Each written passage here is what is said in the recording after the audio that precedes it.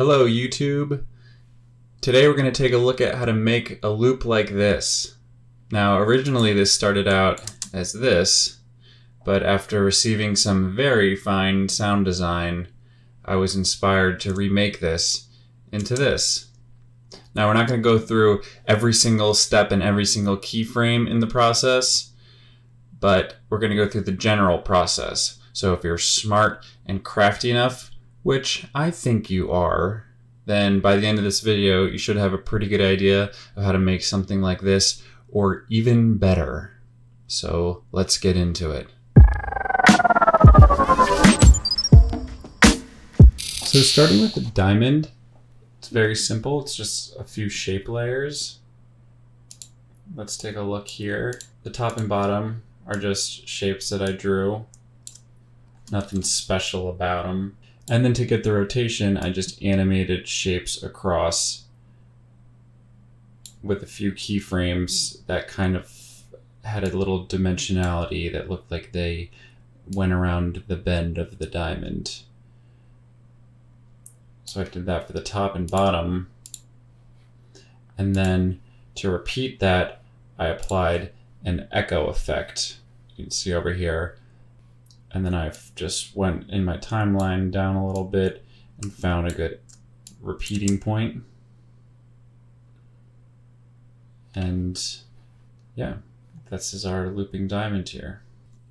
So now that we have our loop area defined, you can just go to Composition, Trim Comp to Work Area, and then open up our main comp where we want our diamond to live.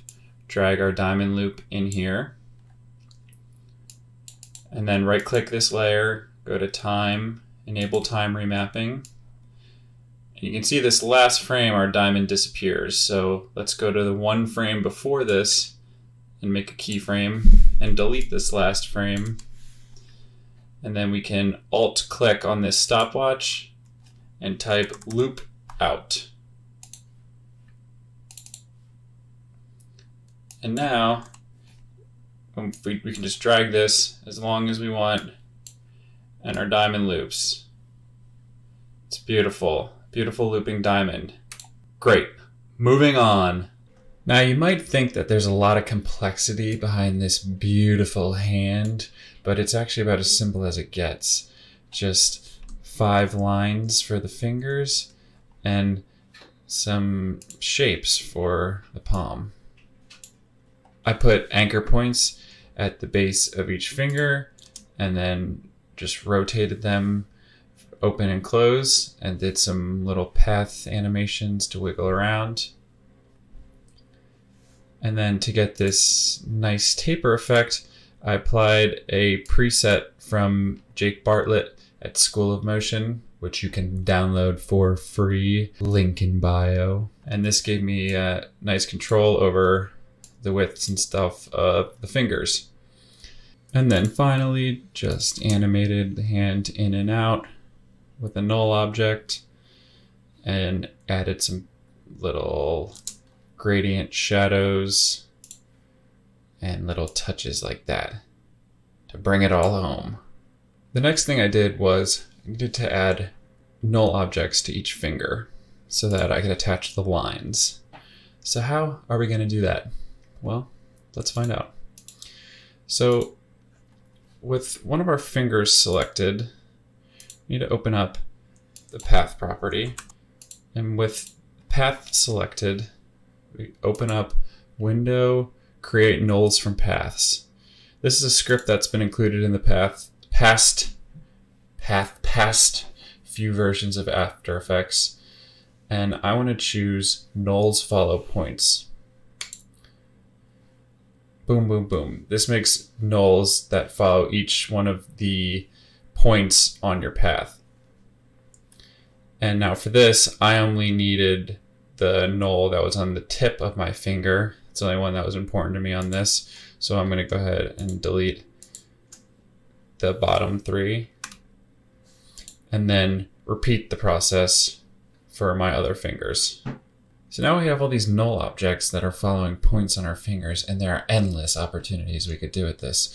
You can see if I make a shape, and I parent it to the null object that's on that finger, it's going to follow it around. And if I move this path here, I mean, I don't know why I'd want to do that, but if I wanted to, it's going to work. Let's see what else we can do with this. So now I went ahead and I put in my diamond, and now we need to make those connecting lines. And there's a few ways we could do this. One is we could do a variation of creating nulls from paths. So if we made a line, you know, we could do points follow nulls, and now we have a line that's following null objects, and then we parent these nulls to the nulls that we already created. And then, you know, these will follow those around. That's a bare bones way to do it. The problem here is that then we'll have to trim paths everything. We'll have a lot of null objects and layers. It works. It's a little messy. I don't love it. So let's see what else we can do. If you have Motion 3, my favorite extension, there's a tool in here called Vector. So you can grab a bunch of your layers, create a vector. If you have Motion 2, it's called Rope, and create that. That's another way. Or if you like free stuff, there's a wonderful name your own price script from Creative Dojo called Dojo Connector. Grab all your nulls and just hit connect. Voila. This creates a nice little web, and then you have controls, and then we will just animate these as needed. From here, I just animated the parameters until I was happy with how it looked. Not like this, but another way. Moving on to the bubbles and stuff. These are essentially a lot of the same layer. CC bubbles with different speeds, amplitudes, sizes, and amounts. So let's take a look here, what we're working with. We have a background layer where they're really small and faded back. Mr. Mercury layer, which is attached to the wrist to give it this kind of ghost-like effect.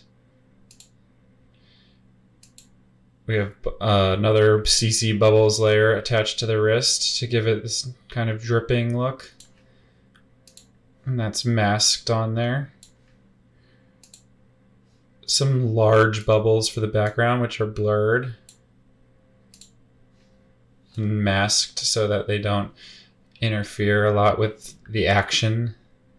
Then we have some medium bubbles that are sharp and in the midground. And then we have some big blurred bubbles in the foreground, which are isolated to be right in the front. Then there's a few more little touches on top that give it a little more believability, I think. So there's a border layer. This has roughen edges with a time expression on the random seed that make it dance every frame. And then this also has a ripple effect at the beginning and end of the loop for when the hand breaches the border. I also put this ripple that happens with a displacement map. So how this works is wherever there's this black value of this ripple, the displacement map that's on an adjustment layer references the ripple and affects everything below it. So if I turn on this adjustment layer, you can see how this is starting to affect the border. And I'll go ahead and turn this off. And if I turn on all my other layers, it's subtle, but you can see it affecting everything below it. And I'll really crank this up a lot, and you can see it affecting it a lot more. And so I think that subtle ripple helps add a lot to this entrance of the hand in and out. Then I also really wanted this gooey lava lamp effect, and you can see it on the edges here where bubbles are kind of morphing into the border. And if I turn it off, you can see the difference that it makes. So I'm just going to go ahead and delete this layer and remake it so you can see what I'm talking about. So I'm going to make a new adjustment layer. We're going to apply a fast box blur. And let's put this at maybe, we'll do 7, just so you can really see. And repeat edge pixels. And then we also want to add levels to it. But we want our levels to affect the alpha. Ooh. Now you can kind of see the morphiness that's happening here. But I want to mask out the areas that I don't want it to affect. So I'm going to add an ellipse to it, and if I just double click the ellipse, it'll automatically mask to the bounding areas, and then I'm going to invert it. So now I have a pretty good mask that's happening, and I'll just go ahead and feather this out to maybe 150, and I'll tweak it so I can maybe have it come in on the bottoms more and in on the edges, so we can really have things morphing to the border. And now we have this really kind of nice gooey blur everywhere. Nice. So now we need to create our full loop. I have my original composition here attached to a null object, which is going to slide up and then slide back down. So I'm going to go ahead and duplicate my layer and move it over to this slide point. I'm going to just move the anchor point to the bottom and then flip the layer.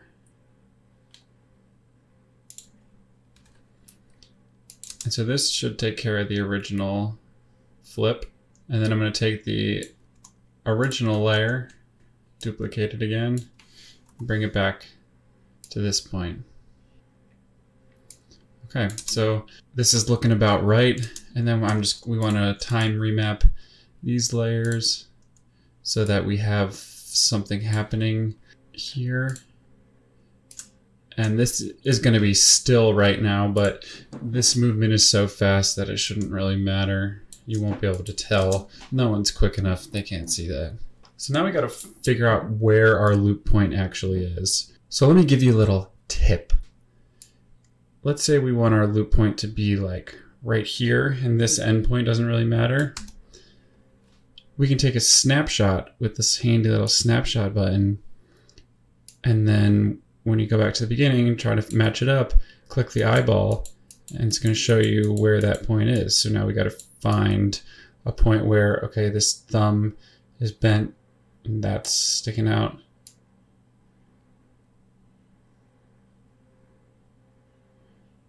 And that looks like it's right about here. And that's right, that's that frame right here. So we want to go one later. Now we play this. And that's our perfect loop. And now one last thing I want to do is I want to change the colors of this middle composition, but I don't feel like going in there and duplicating things and changing the colors. That seems like a lot of work. So let's just add some color changing effects on top, like change to color. And let's take this and change it to white, the hue, saturation, and lightness to white. And let's put an invert on top. And then I'm going to turn my background back on that I had attached to this off screen the whole time that I forgot about. And then one more thing, turn my texture layer back on that we're not going to go over in this video because I can't spill all my secrets. That's why you got to subscribe. Thanks for watching. Let me know what you thought about this kind of process video. Did you like it? Did you not like it? Leave a comment. Even if you didn't, I'll take all the engagement I can get at this point. Thanks. See you in the next one.